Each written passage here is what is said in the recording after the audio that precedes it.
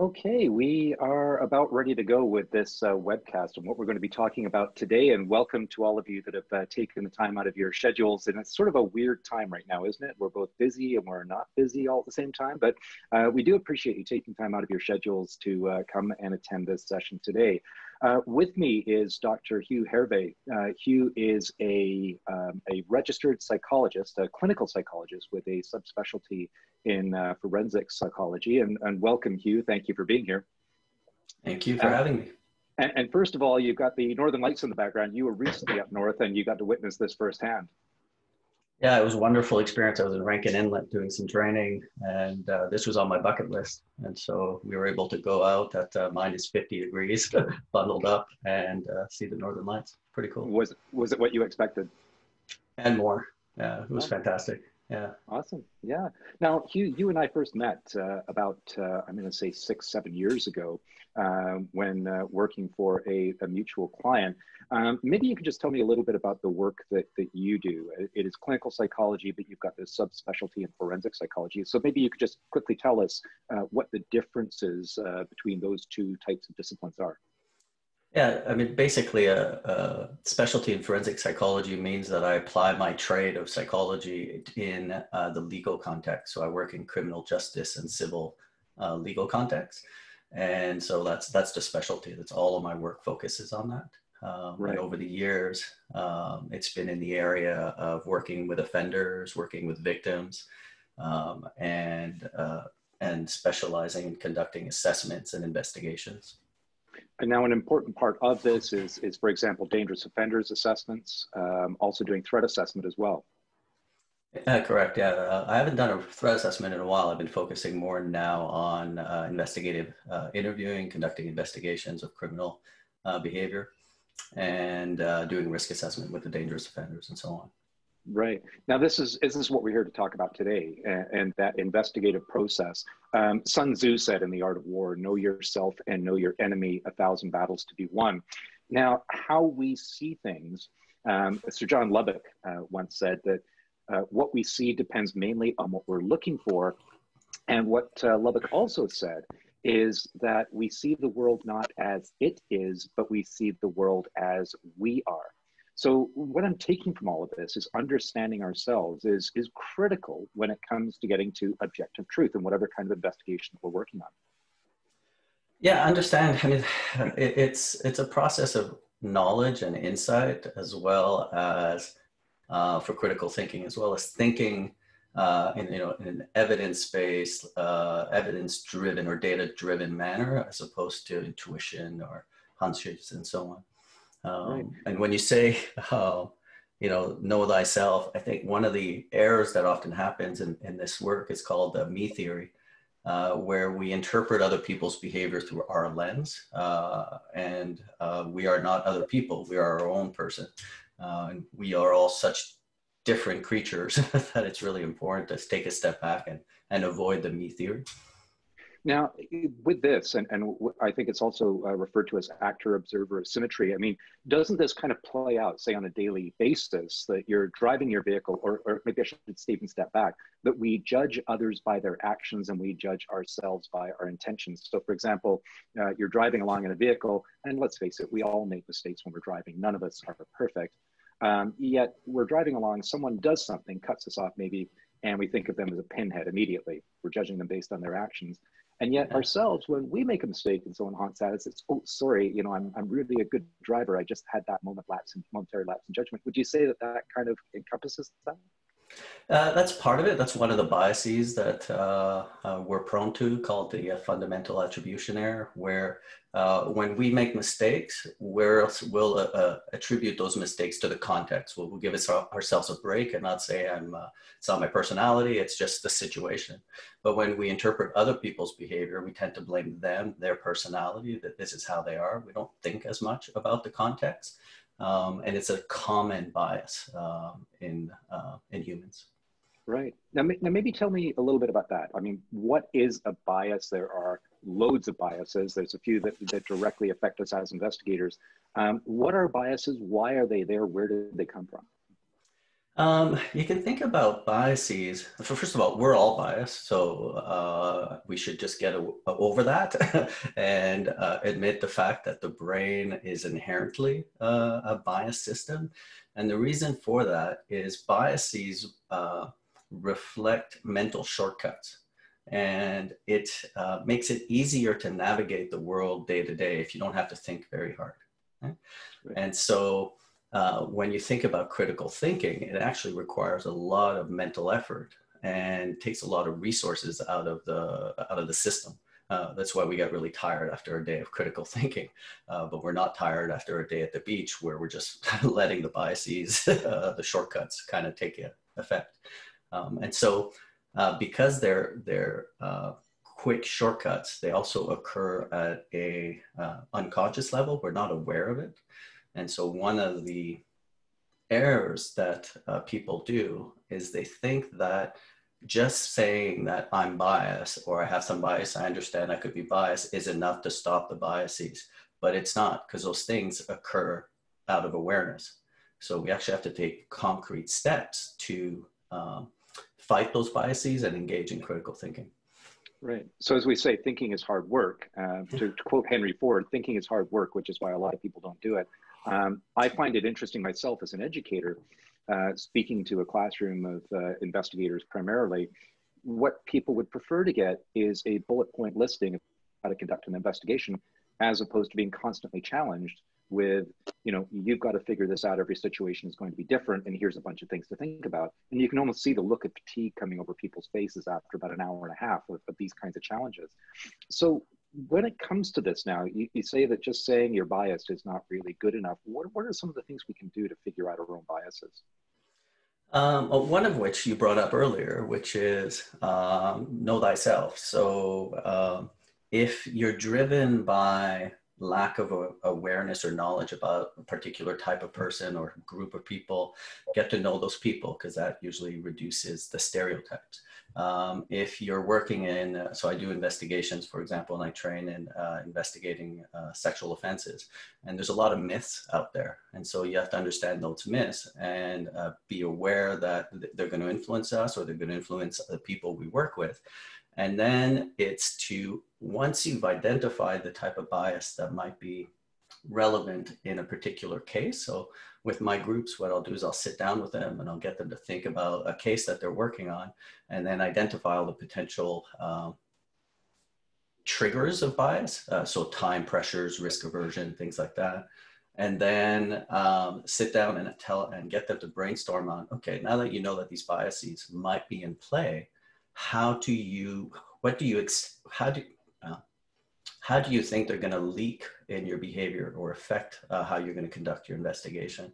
Once you've identified the behavior that's linked to the bias, then you're able to put in strategies in place. Right? So the strategies might be to identify devil's advocate on the team, or restrict and compartmentalize the stream of decision making. So whoever's collecting data isn't making decisions on the data, so that you're not perpetuating the bias from point A to point B. So there's all these different tools that you can do once you've identified this is how my bias is going to affect the case. And in working with groups, as you've just identified, so if you are a team leader, for example, identifying what everyone is particularly good at within that group, how does groupthink start to play in this? And I mean, groupthink by something of a classical definition is our views become more strongly reinforced when we're in a group of like-minded individuals. Also within groupthink as well, whether you're a satisficer or a maximizer, the fact is we kind of want some harmony in the group as well. Tell me a little bit about that and how we kind of get around those sorts of issues as well.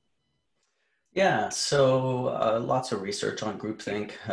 It's hard to stand up against the group norm. You want to feel part of that norm. And like you said, there's part of different people have different personalities that feel more confident to voice their opinions, some less confident. Also based on hierarchy in terms of where you fall in the group. Are you a new to the group or a supervisor? There are cultural influences here in terms of the ability to speak up against senior elders and so on. So there's a lot of factors there. And we have to be careful, because what we see in the literature on bias is this cascading effect, where once a bias starts, it can cascade and affect every other part of your investigation. So if you have groupthink going on, it's affecting your investigation and all the players, and then it gets bigger and bigger over time. So it's really important to try to think about taking a step back and identifying. Like I said, one example is the devil's advocate, is they'll point to one person and you need to challenge everything that we do or say.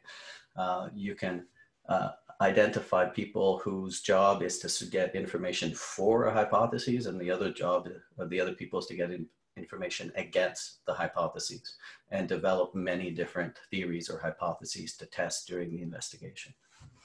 Right. And this can be challenging when we're under, say, time pressures, for example. I mean, some of the unique subcultures that I work in, whether it be private or public sector, you know, there's a certain mindset and a mentality within these organizations that, from what I'm hearing from you right now, is bias is something that can be perpetuated, the snowball effect of sorts. So that must become a significant challenge. And let's face it, thinking is hard work. After a few hours of this, after a while, you just want to throw your hands up and say, whatever, I'll just go with it. Or you take that for a mental break and you just think, yeah, okay, well, if everyone thinks that, then that's got to be the way it is. Would you agree or disagree with that? And again, how do we kind of try to navigate around this? I guess it's a difficult question because every group is different. Every group is different. And that's why I was saying, I think earlier, it's important to try to sit down with a team and identify what are recurrent, systemic, what I'll call biasing agents, things related to the type of investigations you do, the corporate structure, your own risk tolerance, your own tolerance to particular types of actions. So for example, one of the areas that I work in is child abuse. And that can be a really hard situation for people to cope with. And so then that's going to bias them in a particular way, right? So if we can think about these biasing agents earlier on, I think we're a step ahead in terms of putting into place things that can mitigate those biases. I don't know if I answered your question there. Yeah, I think pretty well. Tell me also a little bit about deconstructing the question. I mean, you were all susceptible to psychological priming. Somebody comes to you in your role of say, doing a dangerous offenders assessment. Let's just hypothetically say it's a defense counsel. I want you to demonstrate, or I want you to assess my client and show that he's innocent. Is that the sort of thing that actually happens sometimes? And how do we get around that? Becoming more aware of how we can become instantly psychologically primed based on the way a question is asked. Yeah, great question.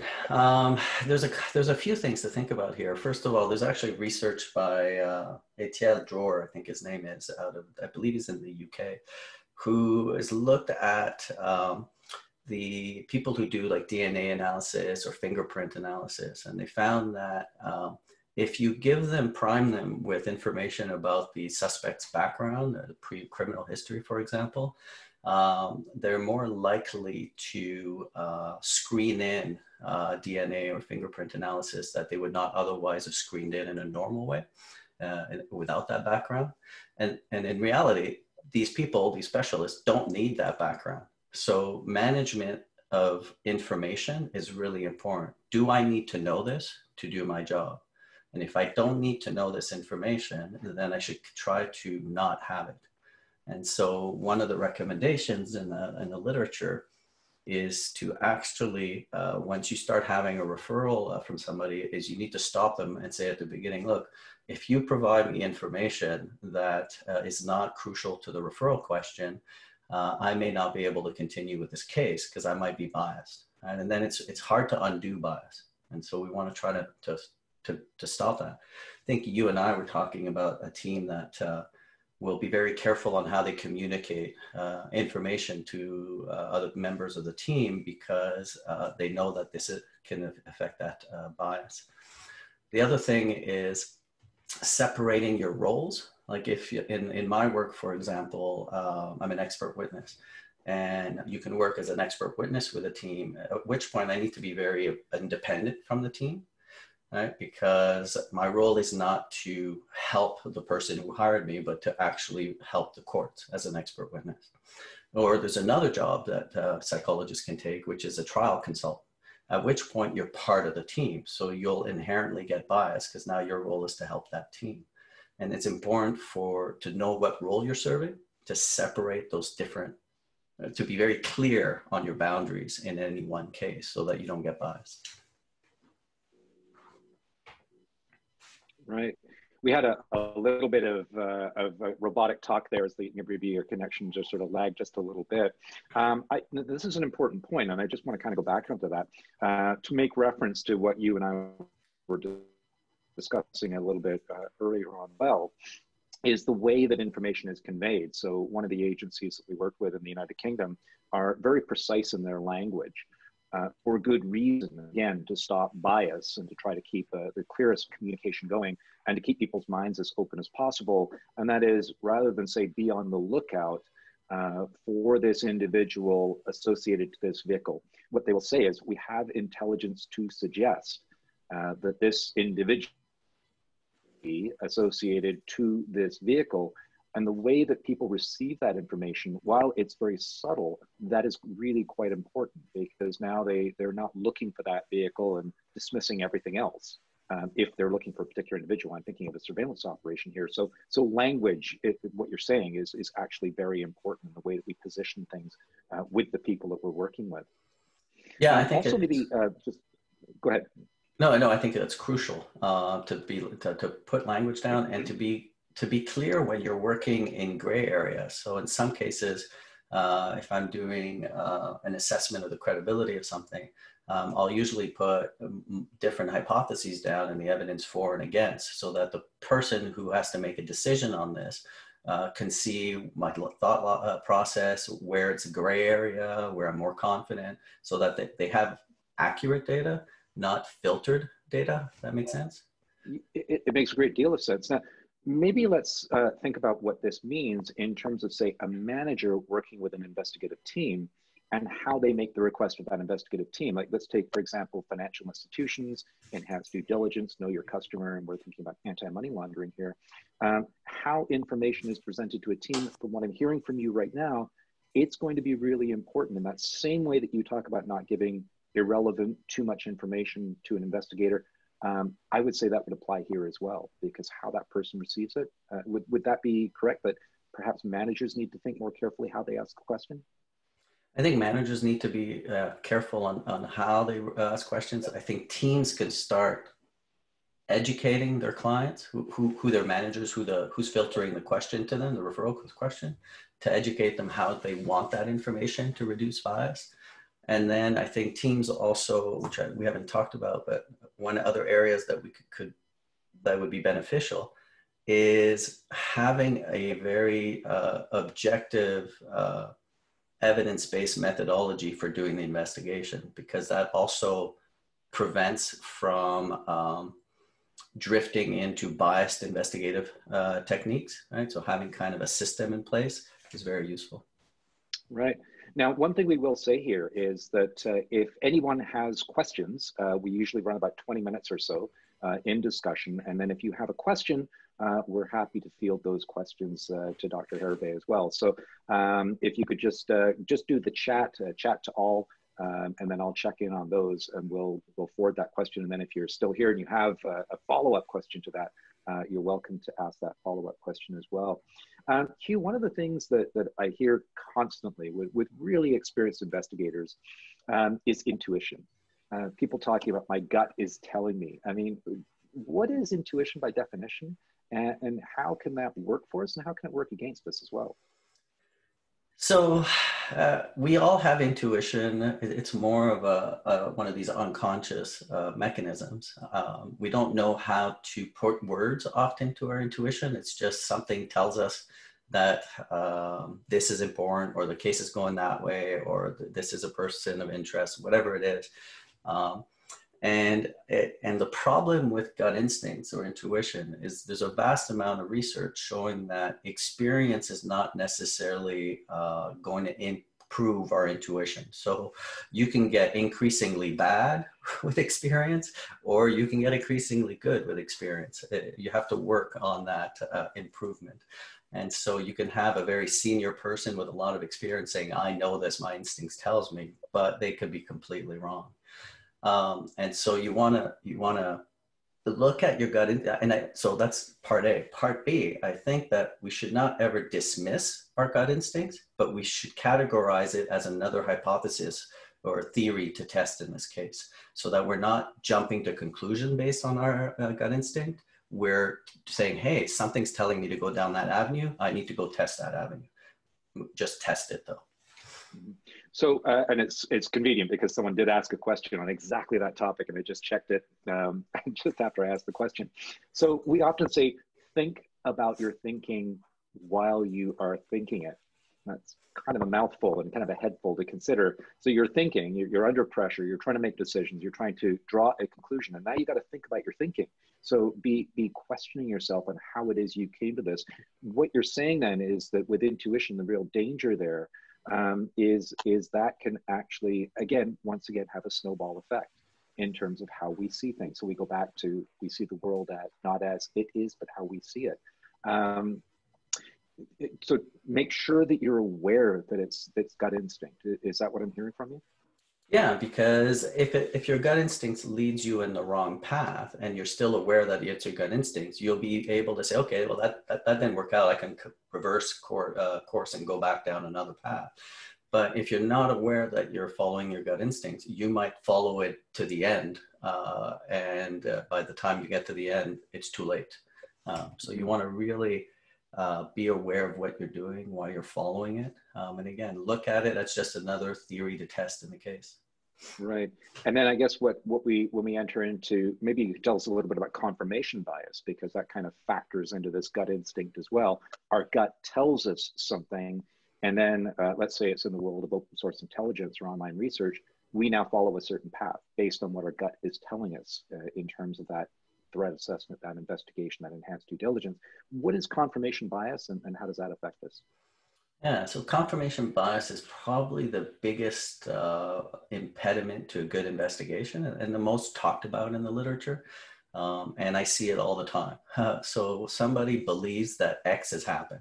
So because they believe X has happened, they're going to go and find evidence to support X, and they're not going to listen or search for any evidence that goes against X or that suggests Y. And so it ends up creating a fictitious conclusion based on fitting in the data based on what I think has happened. And there's a lot of, in my world of investigative interviewing and conducting investigation means that you're not going to follow up leads that go against your main hypothesis. You're going to ask leading questions to people. You're going to badger somebody and keep repeating questions until they tell you what you want to hear, and all of those things. So we've got to be really careful about that. And we often say, if you want to convince yourself that vaccines cause autism, or that the world is flat, or whatever crackpot conspiracy theory you can possibly think about, you go out and start searching Google, you're going to end up finding it. The question just came up, and how does this affect, say, tunnel vision, for example? If we think about tunnel vision, would that be the same as confirmation bias? Yeah, it's the same. In this context, it's the same thing in terms of tunnel vision. Is you start focusing in on one, let's say one suspect, and you believe this person is guilty. So then all of your attention focuses on that, and you're not looking at anything around that, any other suspects, any other evidence that nothing happened. So many different negative impacts from that. It's usually where people get in trouble in court too. Okay. Maybe tell us a little bit more about that. I mean, so someone has decided that somebody is guilty of something. That's everything that they're now pursuing. They're putting all of their mental focus and their attention to that. I guess to go quote the founder of the NKVD, which was the forerunner to the KGB, a guy by the name of Beria on Stalin's Inner Circle, he said, "Show me the man and I'll find you the crime." Would that be kind of the same thing here? That this is where we can also get some really bad things happening. Yeah, and you can get, this is where you get false convictions, false confessions, those kinds of things. And I've even seen case like in investigative interviewing, for example, I've seen really well conducted interviews in terms of good rapport building, great open-ended questions, no leading questions. But because they were so sure about what happened, they never tested the other hypotheses, and then the case goes sideways down the road. So it can have really like obvious effects, and then it can have more subtle effects. Right. So this is important here. So when we talk about doing an interview, the way that these questions are being asked, I mean, not just from an evidentiary perspective, but again, to be thinking about your thinking while you're thinking it, to be testing out hypotheses during the interview process. Would you say that's a lot of juggling to be thinking about while you're doing an interview? I can tell you the two things that make me most tired are investigative interviews and testifying in court, because you're thinking about your thinking all the time there. You need to be really careful on how you say things, why you're saying things, where is this line of questioning going, how's it going to influence the people. So I'm exhausted after those. Oh, absolutely. So and I remember when we were first getting to know each other years ago, I asked you the question as we were sitting in a coffee shop or something. I said, so are you assessing and analyzing people all the time? And you just said, oh man, forget it. Like, I just don't have the energy for it. So a good question has come in here. I mean, you're working with people that are exhibiting biases. How do you push back on that? How do you deal with that? And the specific question is here, when you pair it with a straw man argument and ad hominem attacks. So maybe tell us, ad hominem is you're making something very personal and you start attacking someone personally. Tell us maybe a little bit about the straw man fallacy and how that all kind of ties into this. So the biases, the problem when you're working with people who are biased is bias is a separate feature that you're working with. You also have to manage people's personalities. And as you all know, there might be a few egos in our world, people with strong egos who have a hard time with introspection, thinking about thinking. And so the first thing I would say is trying to develop a team of people who are open to feedback. So one of the things that I'm a really strong proponent of is to have regular session of people giving each other feedback so that it becomes part of the culture, so that when you get into more sensitive areas or investigations, you're able to give that feedback and receive that feedback in a fairly good way. Otherwise, one of the hard things to do is to deliver, to tell people that they're thinking wrong when there's time pressures, big risk, egos involved, and the more stress we're under, and then you can think about the pandemic right now, the more closed our thinking. So critical thinking becomes harder under stress because we now think more about our immediate needs, ourselves, and we stop thinking about consequences and so on. So one strategy might be to take more of a motivational interviewing approach, in which you're not trying to convince somebody, but you're trying to build insight into somebody's thinking. And so asking them questions, for example, on can you think about any other things going on, any other hypotheses to test in this case? What would happen if this was the wrong way to go? Are we okay with that risk? So trying to build that insight. And then reflecting back, if they say no, you can do kind of an amplification of their statement and say, so if we get this wrong, you're not worried at all about the consequences of what's going on, right? To get them to think, to jog their thought process a little bit. And there's a lot of work on this, and if people are interested in just kind of Googling this stuff, you can look up for OARS, OARS, open-ended questions, affirmations, reflections, and summaries. It's a module of motivational interviewing that can be really useful for interpersonal dynamics. We're going to go for about another 10 minutes, but you've touched on something there, and that is when we're under stress. The amygdala kicks in, our lizard brain starts to kick in at that point. Higher reasoning goes out the window, thinking about world peace while your engine has just died in your airplane, that's not important right now. You're getting into fight or flight mode. Maybe tell us a little bit more about that. And the example you bring up is a very, very relevant one right now. We're stressed out about a pandemic that is getting worse before it's going to get better. And I think that with this, and people become more stressed, again, more tunnel vision, is this getting into now bounded rationality, that there's only so much that we can actually deal with at any given point in time. So we may go for the most satisfactory answer, the least risky one. I mean, maybe you can expand on that a little bit. Yeah, well, we talked, I think, earlier that biases are mental shortcuts, right? And so we take mental shortcuts because they demand less of us. So if we're already stressed and under whatever the source of the stress, and we're not coping with that too effectively, then we're going to be more prone to biased thinking because it's easier.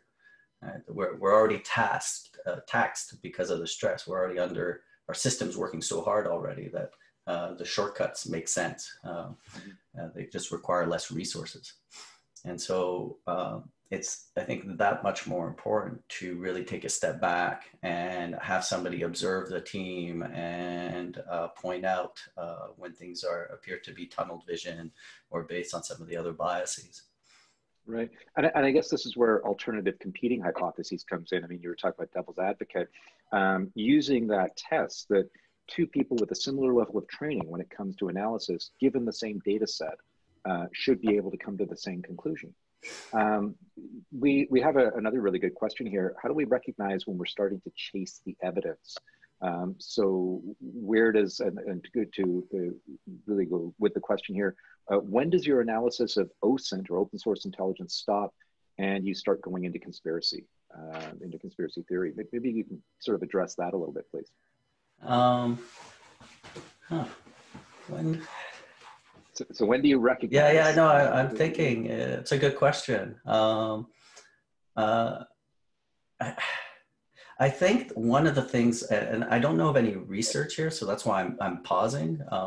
And I think it's a great question. I think one of the things that I always challenge myself and teams is when they get too personally invested, when it feels too right, when there's an emotional, you're going more into, oh, I've got it, as opposed to data driven, saying, hey, I've got multiple sources telling me that this is the right path. So I'm confident, right? So if it becomes more of an emotional reaction, I would put a pause on it and try to think about my thinking here to see if I'm really using critical thinking or moving into tunnel vision. Right. Another question, how do judges address an expert witness's bias?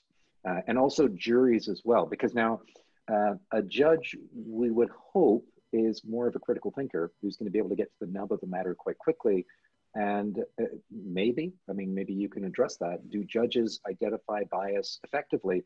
Juries, I'm going to suggest, my guts, here we are talking about gut instinct now, my gut's going to tell me that juries are going to be very susceptible to bias and manipulation as well. So so let's put it on the table. Judges are human, and therefore all humans are biased. The conclusion, judges can be biased as well, right? And so it just applies to everybody, and everybody has to be mindful of this. And we saw it seen in the cases, for example, on adult sexual assault, decisions being based on myths, right? That's a source of bias. And so everybody is susceptible to bias.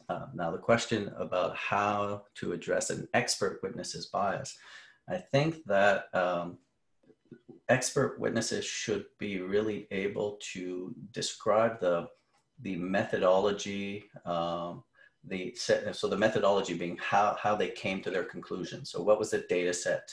What was the tests used, if there was tests used? And then from that, is the thinking, the conclusions, logically following from that data set, right? If it's straying from that data set, you need to be careful.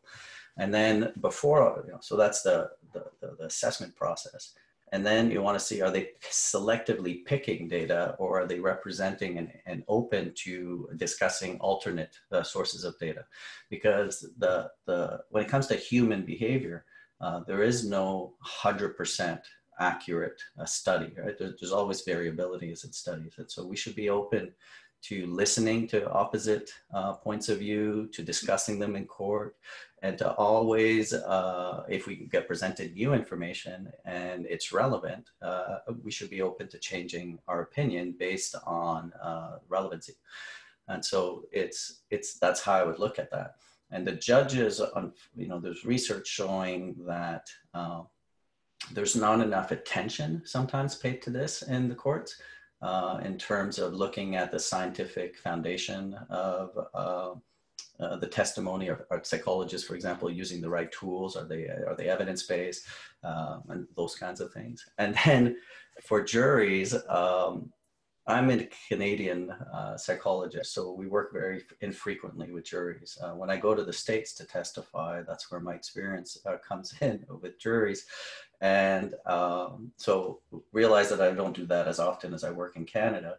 And I find that whole process is a convincing juries. It's all about biasing people's thinking, right? So it's a different process. So we've got about 5 minutes remaining here. So if anyone has any more questions, please fire them in immediately. And this is an interesting one when we get into juries and judges and the fact we're all biases. I guess my question is, artificial intelligence, is this a solution to human biases? If we accept and understand that all humans are flawed, how does artificial intelligence start to tie into this? Do we start seeing biases within that too? So a little bit out of my area of expertise, so I just want people to know that before I say what I'm going to say. I was talking to an AI coder in the last 6 months, and one of the things that they're looking into that field is that the bias comes from the coding, right? That there's always there's a human decision being made at some point, and that's where we have to be careful. And then what the AI is the data that they give us, then how do we interpret that? It's another source of bias. So just being aware of that.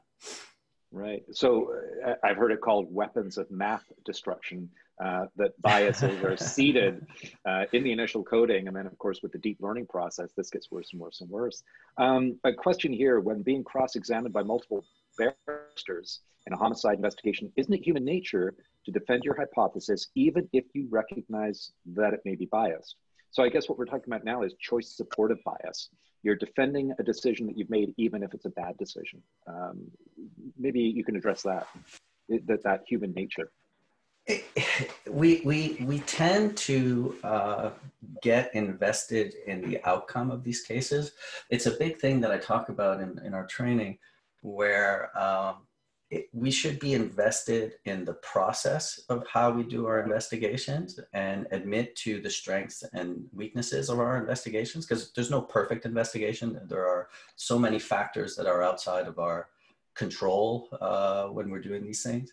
And so if there's been a weakness, we should acknowledge it. And hopefully we've been able to develop an investigation that doesn't rely too heavily on just one piece of data, but that we've supported it in a lot of pieces of data. So if one piece falls out, there's still enough data pointing to the conclusion to support that conclusion.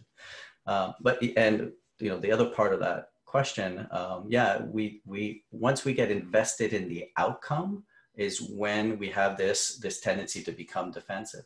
And I can tell you a story from my personal experience that brings a lot of what we've talked about today.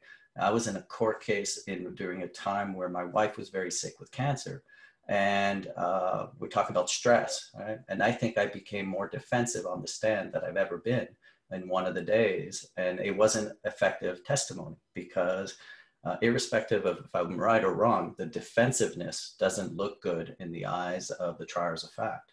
And I had to meditate that night to be able to come back the next day with a less defensive attitude, right? And so just being aware of that is really important.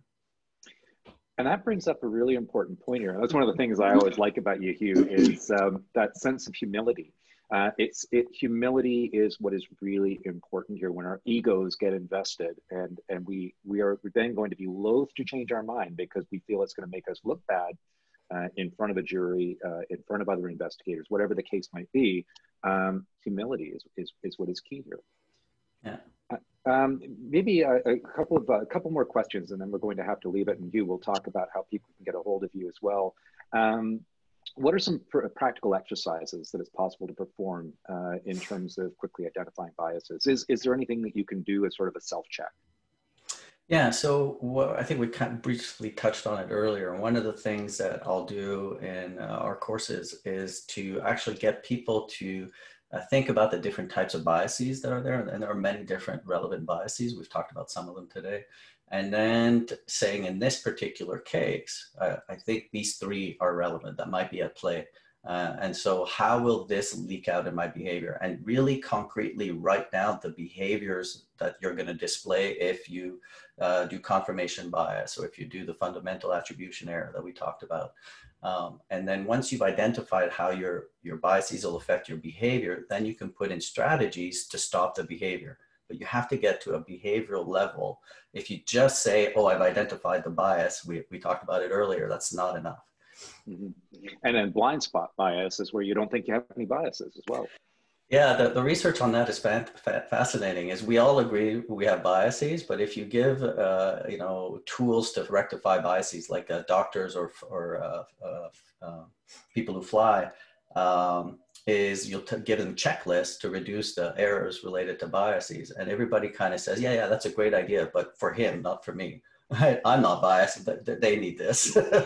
Right. So we're back to that actor-observer symmetry again. So just identifying, this is what I'm taking away from all of this, is that we need a deeper level of understanding of ourselves. And this isn't something that's necessarily going to come to us intuitively. We have time for one final question here, and then we're going to wrap this up, and we're going to talk about how to get a hold of you and some other things we've got coming down the pipe here. Have you ever, like from a personal level, have you ever refused an assignment that would compromise your objectivity from the start? Yeah, so I talked earlier about being called as an expert witness. And so I'm careful to not, if I'm asked to also give consultation on the trial, and I'll just say a stop right there. I can't do that because I would then become part of the team, at which point I'm no longer objective expert witness. I am a biased team member. So I'll just put a full stop to it. Okay, perfect. Well, thank you very much to you for taking the time to be here. And if people need to get a hold of you, your website, maybe you could just tell us that.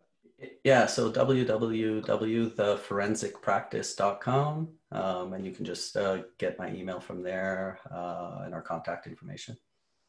Thank you very much, Dr. Hugues Hervé. I hope that you're going to join us with what we're calling dial sessions, which is drop in and learn. And next Thursday at 10 o'clock Pacific time, we're going to be here with our associate, Angie Ann. Angie has a master's in library science from Western Ontario, and she was also a senior compliance officer at TD Bank. So has a lot of experience in the financial services industry. She's also currently the business librarian at York University, on sabbatical right now. What a year to choose your sabbatical. But the topic that we're going to be talking about is how to fight this, or how to stop the fight of the COVID-19, or in the COVID-19 epidemic, how do we spot fake news? And as Hugues just pointed out there, how we kind of get stuck as we're stressed out, and we may start reacting to things immediately. So what are some of the things we can do to identify fake news, misinformation, disinformation, and even propaganda? Also on April the 20th and 21st, we are going to be offering a 2-day remote learning course with multiple instructors on critical thinking as well. And if you go to our website at toddington.com, we hope that you'll be able to join us for that.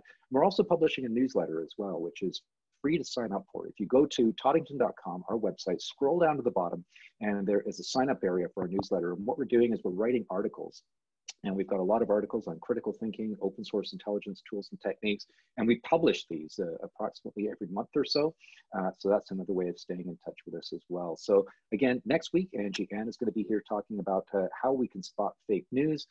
The week after that, we've got our associate in the UK, Mark Plase. Mark is former police criminal intelligence analyst, former US military intelligence analyst as well, and has worked in the industry as far as link analysis go. And we're going to be talking about visualization of data points and how that can assist us in trying to come to some conclusions as well. So thank you very much. Thank you very much, everyone, for attending today. And we hope that we will see you next Thursday. And thank you very much again, Hugh, for coming in and helping us out. Thank you.